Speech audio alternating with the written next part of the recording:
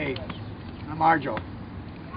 You know, if you've been following this at all, you know I'm just in a heaving dog dude here over this art park that I built on city property. Just happened to be my house. They wanted to stop me from working on the art park, so they were going to put up a chain link fence, but that didn't work out, so now they decided to board me out. I guess that's what you get when you do things. But that's what we're going to talk about here real quick. What we're going to talk about is the City of St. Paul sent me this letter. It came from the Housing and Redevelopment Authority. It comes from a lady named Patricia Lillydahl, Executive Director. See, I'm not only going to have the city on this side of me, I have the city out front in the street, obviously, but I also have the city over here. I actually have the city in back of me too. I'm surrounded. I'm back. I have another hearing in the morning. I suspect in the morning I'll lose like I've lost the last 4. But this hearing they don't take evidence and they don't let me talk. I don't know how they expect me to even come close to it. Point. They said I had made improvements to this lot since 2002 when they gave me permission to kind of keep it as an open space and condition was in. Well, the condition it was in was a big hole in the ground where a house was in and just clay. So I decided I'd do a few things. They said I could not build any permanent structure, which I... Water goes and comes. We know that all the time. That's my house over there. You can see where it's still boarded up here. Over here, I built a little greenhouse that's just a little hook thing and boom, flat and gone. Comes down. Not permanent. Big water. It's got wheels inside. I just crank them down. We hook it on the back of the car and away we go. So if you have any hillbilly girls out there, let's just get it going in the car. I know all about that hillbilly stuff. Come on. And then this is an upper level. Now it changes over to my yard right about here again. So we got to cross through my yard just for a few seconds to get back to the clear yard. Because we live on the side of a cliff in the house there. Yes, indeed. I've been condemned, by the way, and I'm going to leave my house. And I have a really nice house. I'm really sad about it. I really am. But that's just life, I guess. This is more city property. I thought maybe they should get a little garden out of it. Do you know you have to have a permit to build a garden in St. Paul? Is that so? That's true. Well, I learned something today. So, because still city lot. This is my food. By the way, Patricia, I know you told me to vacate this property on August 26th, but it's kind of intricate at the time. You didn't really come get it. And secondly, you never take away a farmer's farming during the season. If you don't like me for sharecropping, you got to wait till at least to get the crop in. And by that I mean eggplants, Brussels sprouts, lettuce, dill, and my vegetables over here. So we can just wait till that's done. I'd be more than happy to give it back to you, I guess. And there's one more little park down here which I kind of use as my art studio with all my weird things. Oh yeah. Cool, huh? It is very cool. I've often, you know, it took me forever to figure out how many levels there actually were back there. There are 9 levels in these 2 yards behind. It's kind of I got a thing about Dante's Inferno and the 9 levels in hell. This house is full of wonderful things like this built-in in the corner here. All you got to do is give me the old action. Oh, well in that case then here he comes. Action! Hi. We're in the house now. I heard you did a little tour of the outside area. I'm telling you, it's been no picnic here for a while, though. All right, my house has been condemned. Unfit for human habitation. So terrible that they had to board it up. I'm just going to show you the top half for now. We'll go to a little bit more. This is very beautiful cathedral ceilings. We like stainless steel appliances. We have older. Okay. We like our little stained glass light we have here. We have stained glass windows that go in a couple of pre-marked pressures. This house is all directly oriented towards the south. On the south side of this house, you're going to find a tremendous amount of glass, and it heats up really easy. That's why we have these high-tech little computer heaters in the wall. Yeah, indeed. But we have tile in here. We like to have a nice bathroom. Now, this is just the upstairs. We have 2 floors upstairs. Oh, I'm afraid we haven't quite cleaned it up as much as we should. We weren't expecting so much company. But we think it's a nice bathroom. Looks nice to me. Yeah. But it's condemned. This is people shouldn't be here. And then I shouldn't be here. They may arrest me again. Last week I got to tell you, they came on Wednesday and they did all this stuff. And they took my cats away.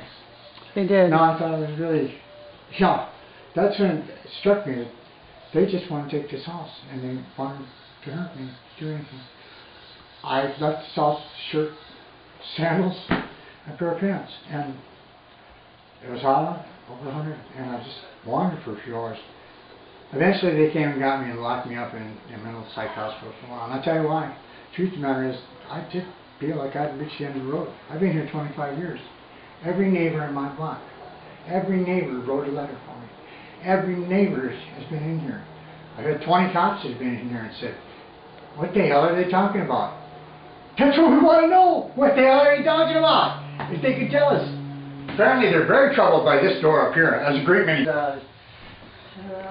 1910 or so. It's just a little beautiful thing to put in here. A little walk-in closet. I like the snowflakes on the wall. You like the what? The spots? No, the snowflakes on the wall. The snowflakes on the wall. You know, I tell you, all I do now is run and get scared. I don't have time to hardly paint. I spend half the time trembling. I've never been so scared of things. I know I'm going to lose. I know they're going to take my house. I know I'm going to be 60 years old. But you know what? And I'm going to be sleeping on the street. For posterity, and for history, we can know that this, people, if this is how your home looks, you will be condemned and they will tear you down. This is a condemnable house in the city of St. Paul. Now, they did say, though, that doesn't count that the cops came in and looked and said, well, yes. Because they said that cops don't oftentimes know, the code enforcement rules and stuff. Well, I got to tell you this, cops aren't doctors, but pretty much I think they can pretty well tell when somebody's sick, too. Yeah. And most people can, too. You know, that kind of hogwash went on water so long. Someday, St. Paul, we'd like to have you come take a look. What could you be afraid of to take a look? It's been years since you've been here, over years since anybody's ever been in this house. And you just want to crush them. Back, you let out biz. Today's Labor Day. And you know what my day was? Guys coming along measuring my house because the Department of Safety and Instruction in St. Paul is asking for demolition bids on the house. They hadn't even got to the point where they're going to demolish it yet. It does kind of give you a little bit of things that there might be a little handwriting on the wall. All right, I hope you enjoyed this talk. We're going to get back to another part of the house later on. I've done a lot of work on this place for 25 years. I could at least tell somebody before I go on my way. Bye. These are the steps that go down to the bottom. Each, of course, layer has its own unique style. These steps are pretty sturdy. I don't think they're going anywhere.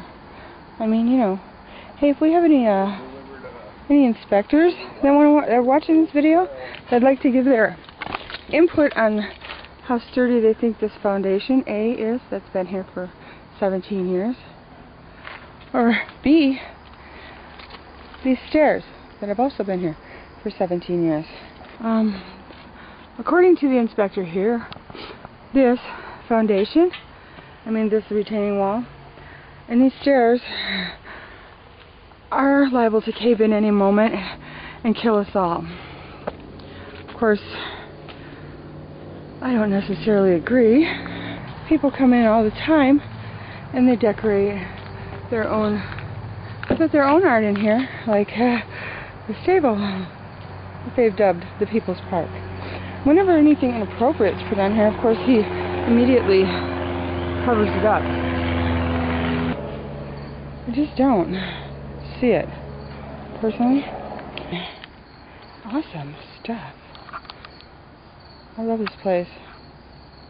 This is my urban retreat here. It's beautiful. I don't